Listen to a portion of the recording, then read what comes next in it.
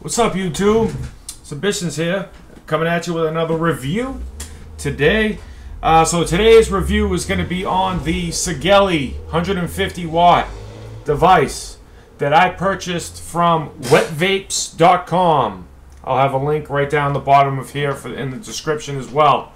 So I purchased this from wetvapes.com for $99 during a promotion that they had for New Year's. They're normally roughly about 105, and they can go up to 110, 120 depending on where you find these. eBay, I don't know if I would be really purchasing one of these off of eBay, just because I don't know if their clones are being made for this yet or not. But eBay is always you know, a skeptical thing about that. There's other companies out there that sell these as well, that has a competitive price, like elevatevapes.com is in New York, wetvapes.com is in New York. That's where I purchased this, like I said before, and those seem like a good company to buy it from. I almost did not purchase this off of Wet Vapes because in the description it said that it said it had an adjustable 510 pin. Now, adjustable 510 pin and a floating 510 pin is a total different, separate description. Adjustable, I'm thinking I have to go in there and mess with it. But I contacted them and they told me that it was a spring-loaded 510 pin, so I went ahead and purchased it. Now, what's good about wetvapes.com is actually I paid $105 for this. They contacted me and said, we're giving you $10 back. I think it was $100. They gave me $10 back. So I paid like $99 for it. Maybe I paid $110 originally, something like that. I don't remember. But they gave me $10 back. It was $99 that I paid for it. And yes, let me get into the description of this device. It does come with a cover. Now, people have said before that you know, the cover's hard to get on and off. I haven't had really that problem with it. You just kind of get it from the bottom. It pops off fine. It's a black rubber piece of covering that goes off of it. It does have Sigelei on the side. I don't know if you guys can see that or not. It does say Sigelei on that side, and then on the back it also has www.sigelei.com. I don't really necessarily care for that. It's advertisement. It comes with it, so it makes sense for them to put it on there. But it's so hard for them to... It's so hard because it's black on black. I mean, you really can't even see it. But it comes with that, and here is... Now, there's one little problem I have with it. I ordered silver. I told them specifically I wanted a silver device, and they sent me the black one. I didn't really want to deal with sending it back and all that, so I just kept it. Whatever, you know, it's color. You know what I mean? It's just that I have a black Canamod, and I wanted a silver one because the silver one looks pretty nice too. But this is the black one. So there's the button. It's a big fat button. It has silver lining on it. Has that little silver lining. It's nice. It's a box mod. It looks like a effing box. Now, there's the button. It's a nice button.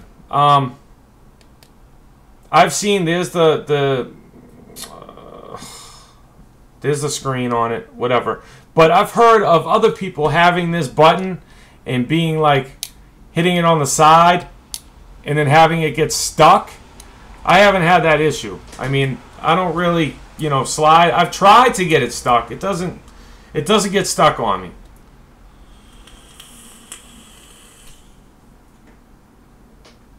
Now this thing, it hits like a beast. I got the Troll RDA on it right now, 24 gauge, 0.3 ohm build. I'm hitting it like 55 watts, 4.0 volts, and I got the chuff top on top of the Troll. Now, I'm pretty sure it's because of the RDA that I'm using, but it's a very eerie draw. And at the 30 watts and below, like my Canamod and other devices that have 30 watts, it doesn't seem like it hits as good as the other devices during the lower wattages. But I'm pretty sure it's because of this Troll RDA. It's got a lot of holes, and it's a very eerie draw. So if I take off this RDA, okay, it is now there's been another like kind of arguments and things online about the contact pin. This is a copper pin, brass plated. It is a copper brass plated pin. It is floating. It has the 510 Fat Daddy connection on there with the four slits for your I don't know, probably your bottom airflow addies that need, you know, venting. But yeah, I mean, that's nice. The button's very nice. I'll show you the button again. It spins a little bit like that, but not a problem. It's a nice big fat button. I love it. It's not uncomfortable. It's a beautiful pin. It's a beautiful button. I'm sorry. It says check atomizer because there's an atomizer on it. Now this is what sold me about getting this over the IPv3.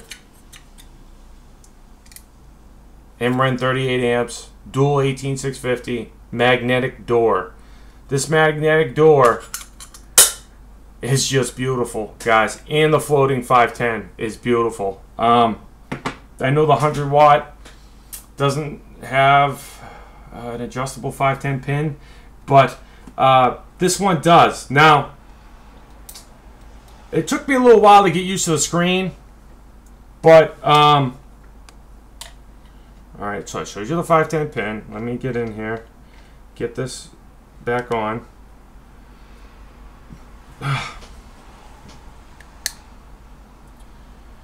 It's a nice screen. It's got, you probably can't see it on my screen, guys. I'm sorry. I gotta deal with what I got, right? 55 watts on the left side. It's got your voltage, 4 volts on the right side. Percentage of the battery is at 90% right now, and then it has your ohms, 0.3. It's easily readable. On the bottom, battery venting. It's got a lot of great battery venting on here. It looks nice. Your wattage up, your wattage downs those are a little bit tough, especially when you have your cover on it. It might be a little bit tough to kind of adjust. Not really tough, but it's a little harder than, say, the Canamod buttons that are pokey out in the little nipples. But I don't like the nipples. It hurts your fingers after a while. I just don't like the feel of having that nipple. I've had it. It was my first Canamod. It was my first box mod that I had. So, I mean, I'm used to it. But if I had the choice now, having this button, and this is the reason why I purchased this over the IPv3, is because of this button. This button is great, guys. It's big. It's round. It doesn't hurt your fingers. See how it protrudes there just a little bit? It's just a great button. Now the wattages, the screen's nice, but the wattages, it adjusts to the 10th below 50 watts. So you can go 22.1, 0.2, 0.3. You hold the button, it goes super high. But once you get up to 50 watts, it goes by 1, 51, 52, 53, 54. And so on, etc. Now, if you started at, I don't know, 35.9, and then you went up, and it was at 55.9, it's going to go up 56.9, 57.9, 58.9. The only way to go back down and get it on the even numbers is start at like 49, click up, you know, all the way up till it hits 50, and then it'll go up 50, 51, 52, 53, 54, 55, etc. All the way up to 150. I haven't vaped 150 watts. I don't necessarily need to vape 150 watts, but it's good to have it. It's nice to have in case I want to fuck around. The most I've vaped on this is up to 75 watts. And when you have a low sub-ohm build in here, like I have with 24 gauge right now in here, the higher you go up on wattages, you're going to get more volts. And that is key because you know, vaping at like, you know, 3 volts on a 24 gauge dual 0.3 ohm build isn't really, or below 3 volts isn't really good. And on my Canamod at 30 watts, having a low ohm like that, you're not really supposed to go below 0.5 on the Canamod, but I tried it and it doesn't really work well, and I can see why. It gets really hot fast. This doesn't get hot fast. This thing works great, and it does what it says it does. I would suggest getting this over the IPv3 150 watt. Now, I know. If I'm jumping around, guys, I'm jumping around. Whatever. I'm trying to give you all the information. So, now I have the battery pack off. The magnetic door. So, you can take out your... There's like a little ribbon, okay? That takes out easily. It takes 1 at a time, or you can do 2 at a time, depending on how you put this little piece, okay? So there is copper connections on the battery, okay? That's what the inside looks like. Nice and clean, guys, nice and clean. There is it's on this side. There's like a little, that little thing in the corner there. Right down in that corner, there's like a transformer of some sort. It looks very clean, guys. Very, very clean. What else sold me from the IPv3 and this is those connections, those battery connections are copper, okay? They're like nipples. The IPv3 has spring-loaded battery connections, and like this, okay? These little springy connections on the IPv3, they're garbage. They're janky. They're not solid pieces of connections. These are like nice nippled, kind of like the Canamod buttons, but they're copper and they're for the battery. And I think that's great, and they works great. Now, there's a little bit of an issue getting these batteries into the, not like an issue, but you take your little piece, you get it on the outside, there's plus, minus, plus, minus, minus, plus. Those are the way you want to put your batteries in there. There is reverse polarity protection on this device, but it's not hard. If you just line it up to the correct way, you're not going to have an issue. So you have to kind of put them in, you kind of have to put them in like straight, or else you might have a little bit of an issue getting them in. Like sometimes I do have a little bit of an issue getting them in. There you go. So you just have to get them in straight. Like if you have them at an angle, you try to put them in, they're not going to go in correctly. Then you just take your ribbon, you put it on the other side, you match up the plus minus, and then that goes in. And then you have like this little, you know, leftover lip, which is fine. There's a little lip on the bottom, that little lip there. That goes to the down. There's a little lip here. You line it up, and it just pops in perfectly in place. The magnets are not too strong and not too loose. They're perfect. I have to tell you, these magnets on here are perfect. I'm pretty sure then 5 clicks turns it on. 1, 2, 3, 4, 5. It says Sigelei, and then it kind of like goes blank. And then you can like hit it again, and then it turns up. But you can still hit it if it's off and you vape it. It still hits.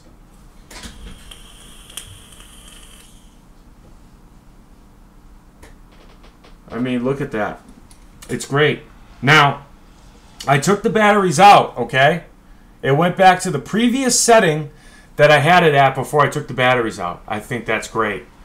So you go ahead, you put them in your charger, you charge your batteries, you put them back in. It's at the same setting that you were before. I like that because honestly, I just use it with the Troll. And this is my setup. I love it. I love the Troll. A review will be coming on that soon. But I love this setup. This setup's great. It works great. It does what it's supposed to do. And I'm actually really enjoying it. Now, I was going to say something else about... there's no USB connections on this, okay? IPv3 has a bunch of fucking holes on their device that you can't use. That's another reason why I didn't get the IPv3. It had like a DC charger on it, but it didn't come with a charger. Is it a 9 volt? Is it a 6 volt? Is it a 12 volt? Like, we don't know which voltage you can use on that IPv3. On this one, it has none. You charge your batteries at a bay, you put them in, you're ready to go. This is dual 18650. I've been vaping it at 50 watts all day, and it's at 90%. I mean, I can go 2 days with this without charging the batteries. 2 days. All right? I don't go up to 150 watts. If you go higher in wattage and higher in volts, it's not going to last as long. We all know that.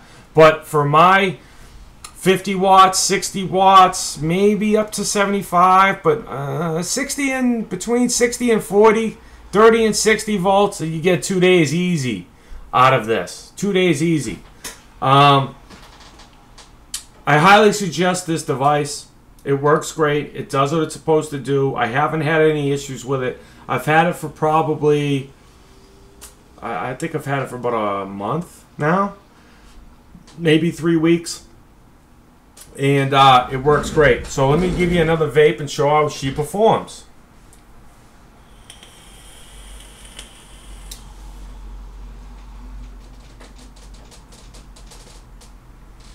Chucks. This thing chucks it. I have to admit it. It's great. The 510 loaded pin is phenomenal. It has all the pros and none of the cons of the IPv3. That is the point, okay? They're both the same price. You can get them both. They both do the same thing. They're both, you know, the IPv3, I'm not saying it doesn't perform as well as this, but it doesn't have all the bullshit on there that the other one does that you can't use, okay? That's the point. It doesn't have a magnetic back to the batteries. It's not magnetic. You have hex screws. So you'd have to do that all the time to take it off, take your batteries, put it in, screw it on. I do that on my Canamod. It's a pain in the ass. Having an adjustable 510 pin with a screw that you have to do that is a pain in the ass for all you new vapors. Okay? Battery safety is key. But these do the trick. Adjustable 510, magnetic door. I bet you they both perform the same way. Alright guys, that's what I have for you on the Sigelei 150 watt. Like, subscribe, and I will see you guys on the next review.